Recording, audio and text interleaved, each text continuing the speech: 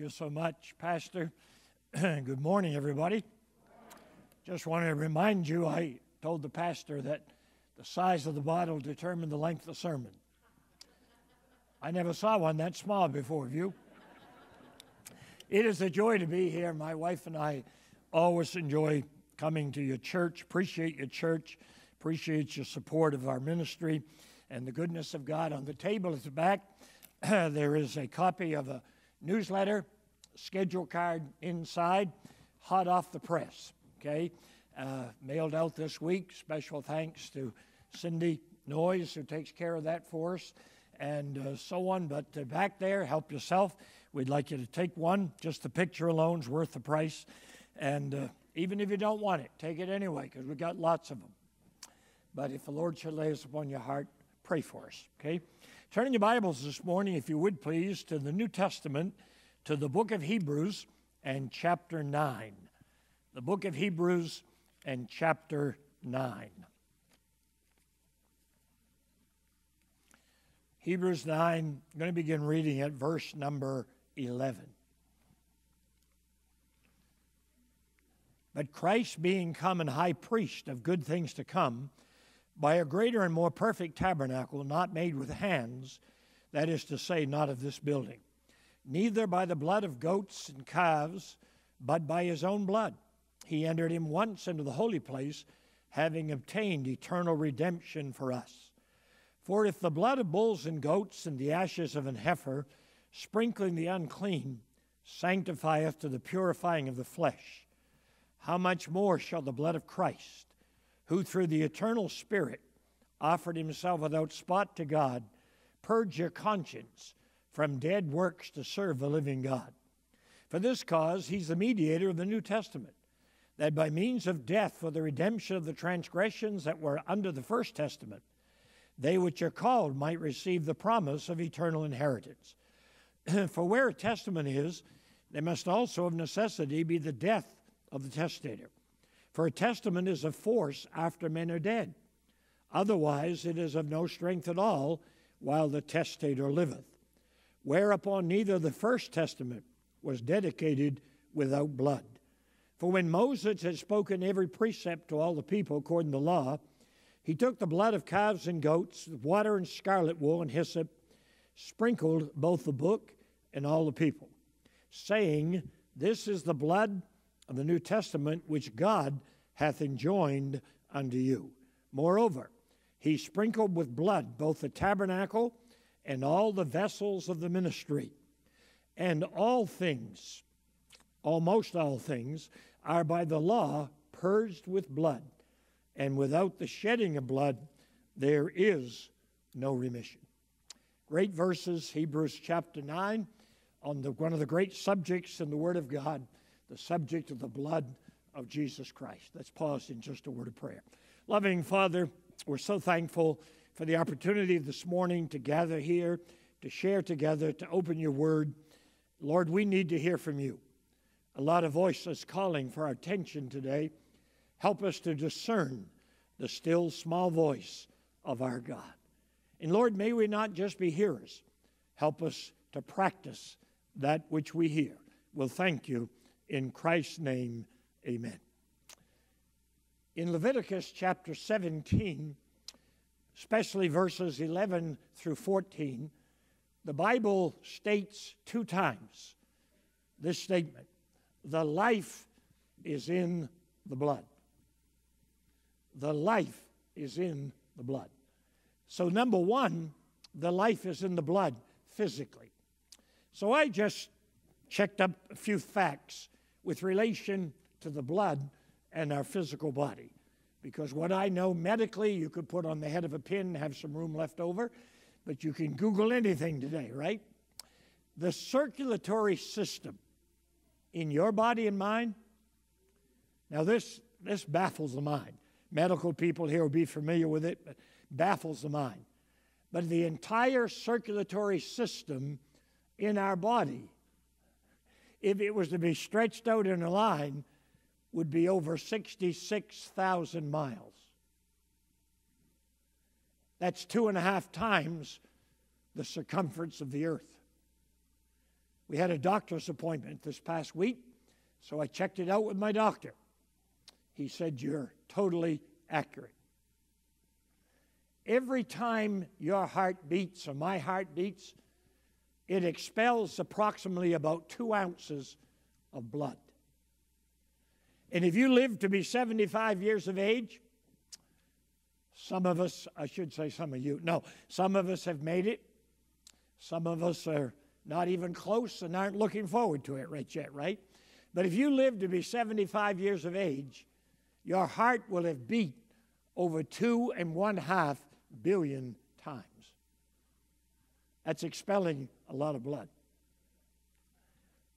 Every second, 3 million red blood cells in your body die, only to be replaced from the bone marrow every second.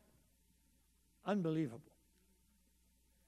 The average adult human body contains about 5.3 quarts of blood, and every day in the United States of America and Canada, about 43,000 pints of blood are used. So much for the few facts with relation. Is it any wonder in Psalm 139, the Bible says we are fearfully and wonderfully made. Marvelous are thy works. The life's in the blood. But you know what? That's physically. But you see, the life is also in the blood spiritually. On occasion, over the years, not many times, but a few times, matter of fact, someone said it to me in the last few months, I've had this statement said to me, sometimes sort of in jest, sometimes probably seriously, but I've had people say to me, "Man, you preach a bloody gospel." Well, folks, there just ain't any other gospel. Poor grammar, but good theology. What does it say in the scripture I read in Hebrews? Almost all things are sprinkled with blood, and without the shedding of blood, there is no remission. There is no forgiveness.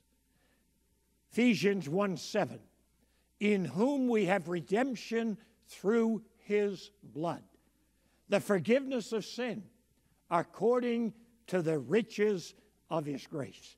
There are many, many hymns and songs that have been written on the subject of the blood of Christ. You definitely would not want me to sing any of them for you, so I just copied them off. But I will give you a line or two or a verse or two, and many of you are familiar with them, okay? Here's one. I used to have this one as the ring on my cell phone, but when I got my new phone, I have a smartphone, but a dummy owns it. But when I got my new phone, I couldn't get this one, so I have Amazing Grace on it. But I used to have this one on my phone.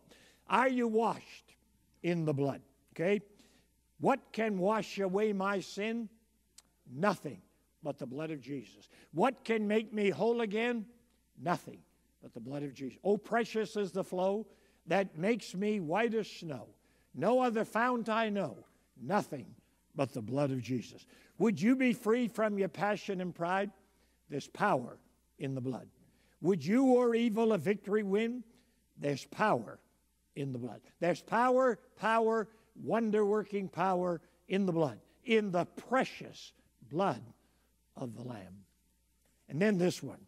There is a fountain filled with blood drawn from Emmanuel's veins, and sinners plunge beneath that flood, lose all their guilty stain, lose all their guilty stain, lose all their guilty stain. And sinners plunge beneath that flood, lose all their guilty stain.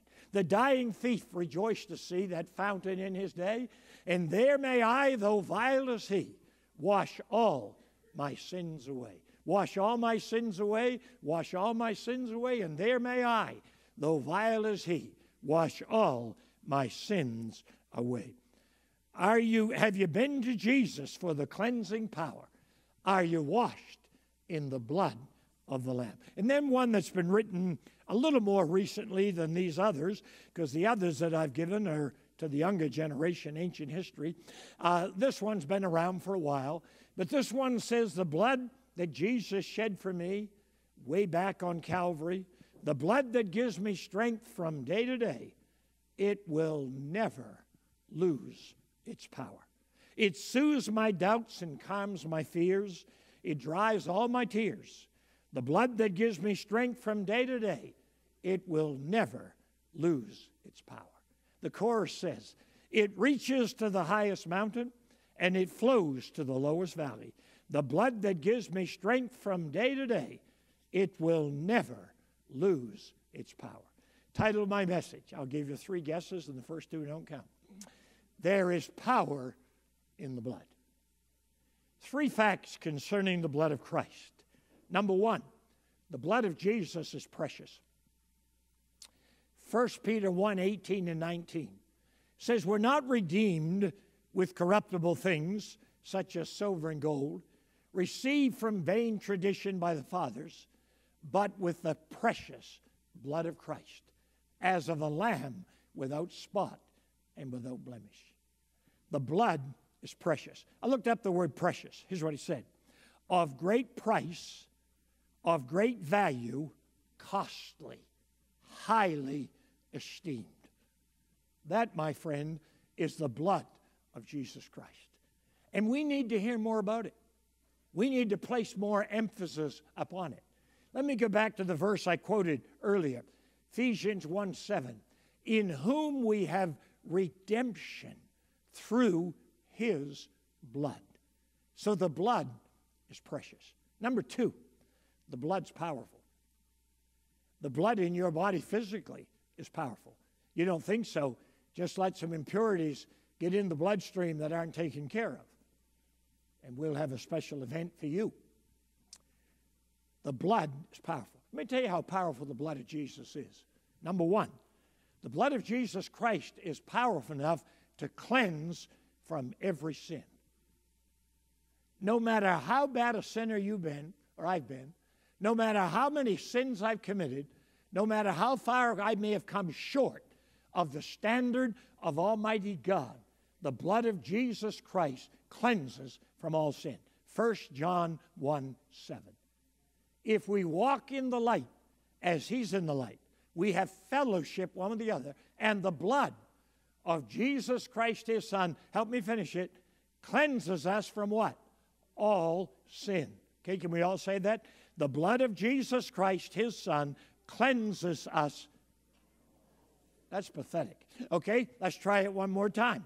Get it ready? Look at the person next to you. If you're not saying it, say, get with the program, please. Okay, here we go.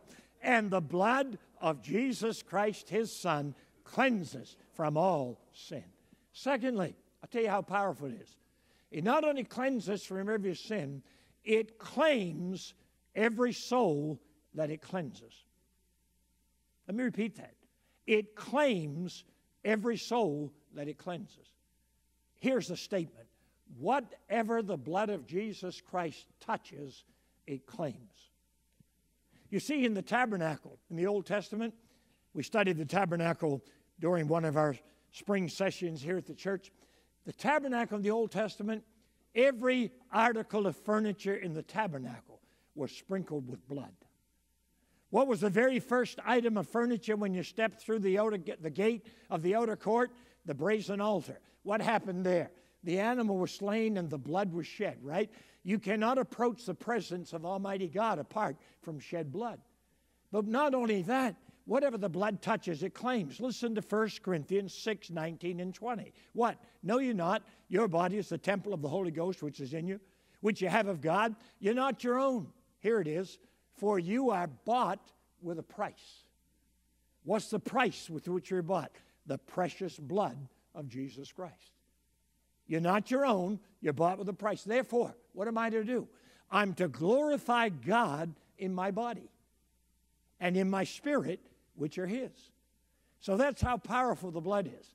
It's so powerful to cleanse from every sin. But secondly, it's powerful enough it claims every soul that it cleanses. You're not your own.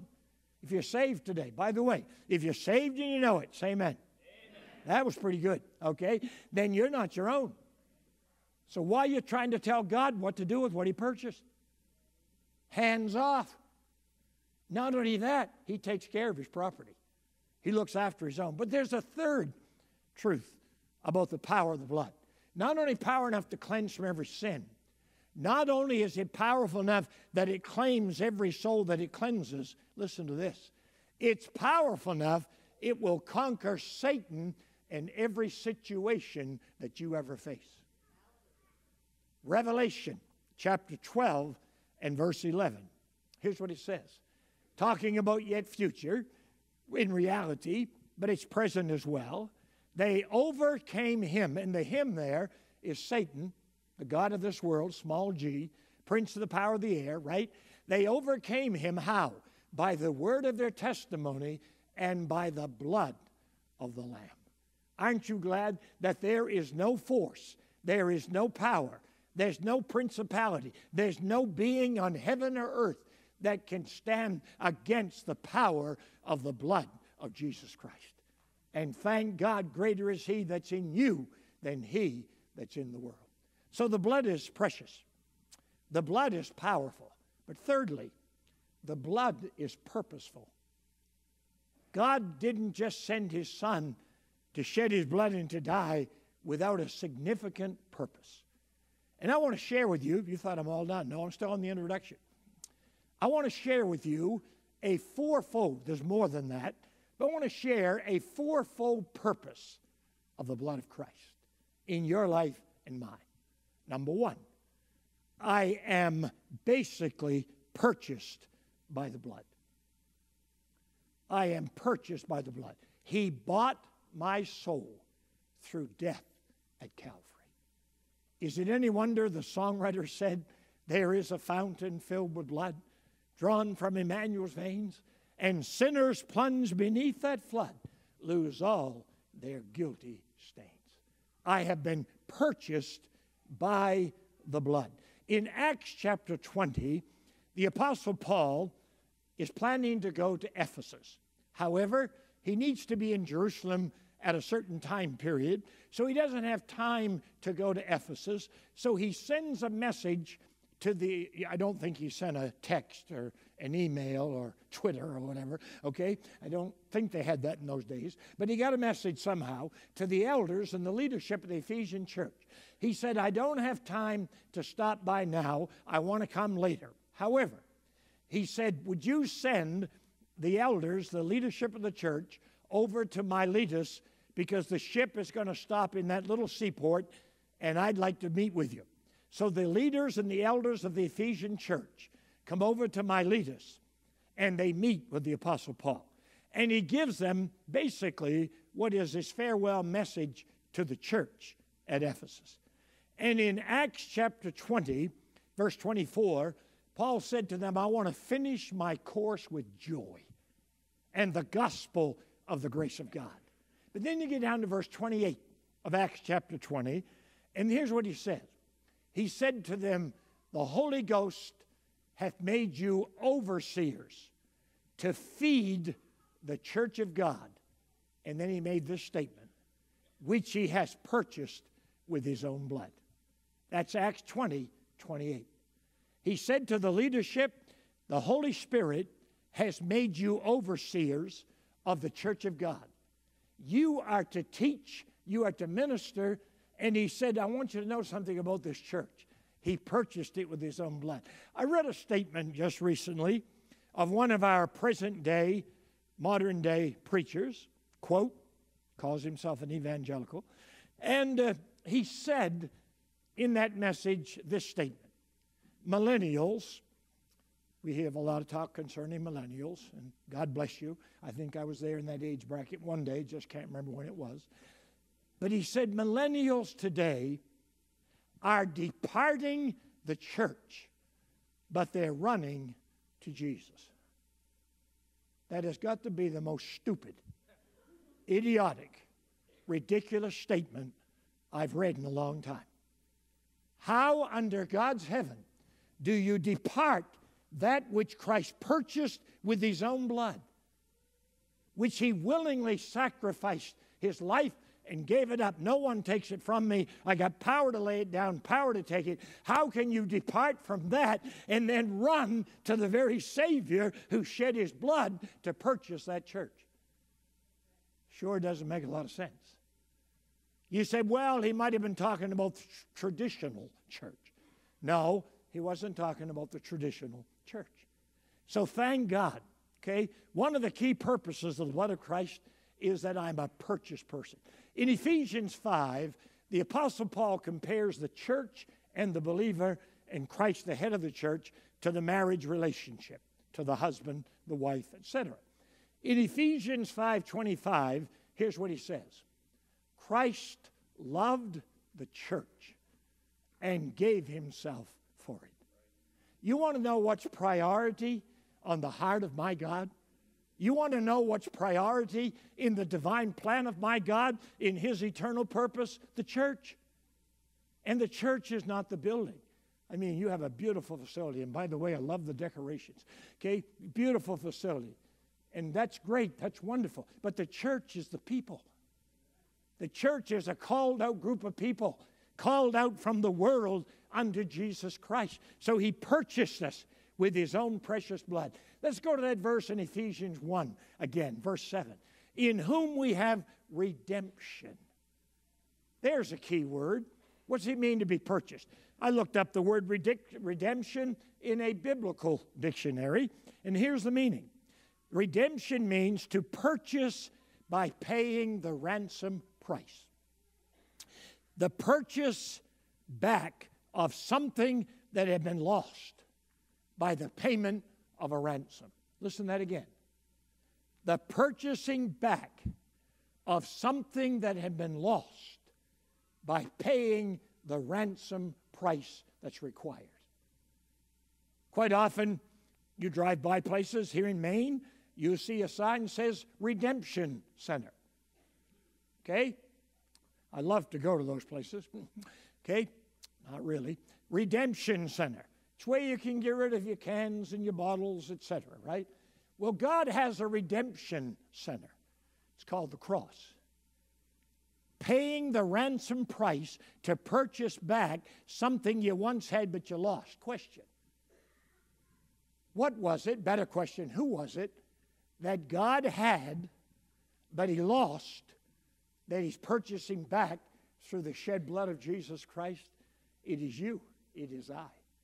You see, God created man in his own. I love what Dr. Vance Havner says. Dr. Vance Havner says, in the first 2 chapters of the Bible, there's no devil. And in the last 2 chapters, there's no devil. He said, thank God for a book that does away with him. And that's so true. He's not in the first 2. He's not in the last 2. God took care of that. But listen, what happened? God created man in his own image. But God didn't make him a mechanical robot. God gave him a choice. Intellect, emotions, will. Man chose to go his way instead of God. So what happened? Sin came into the world. And the moment Adam sinned, he plunged the entire race into sin, as in Adam all die, so in Christ shall all be made alive. And the moment Adam sinned, in Genesis 3:15, we have the very first mention of the gospel in the Word of God. I'll put enmity between thee and the woman, between thy seed and her seed. It shall bruise thy head, and thou shalt bruise his heel. So what happened? God, in the person of Christ, is redeeming, repurchasing, buying back to himself a world that he lost through sin. Purpose of the blood. Number 2, I'm not only purchased by the blood, I'm pardoned by the blood. Same verse, Ephesians 1:7. In whom we have redemption through his blood, the forgiveness of sin.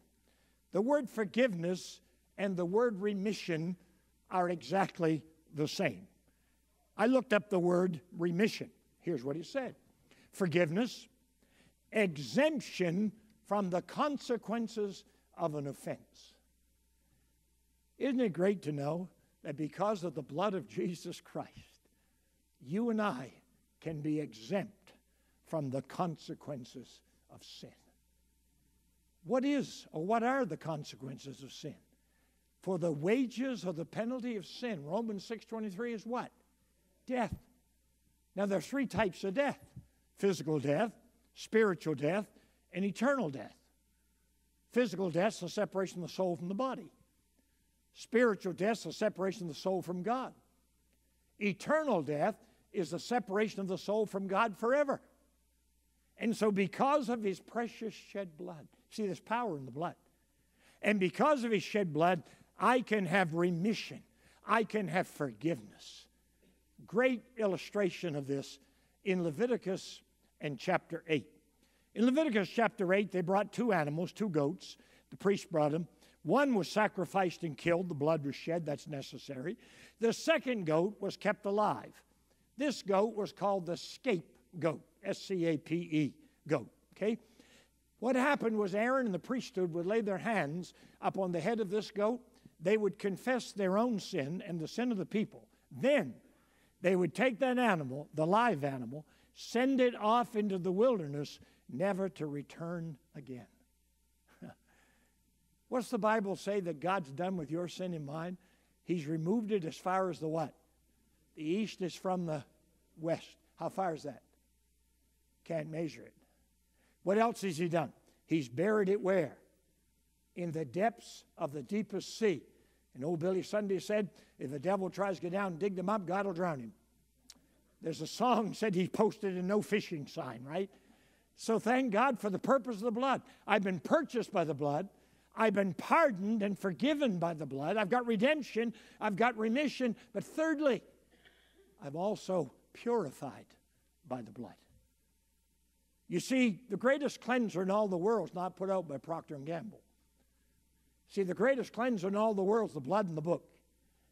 I've been made safe by the blood. I'm made sure by the book.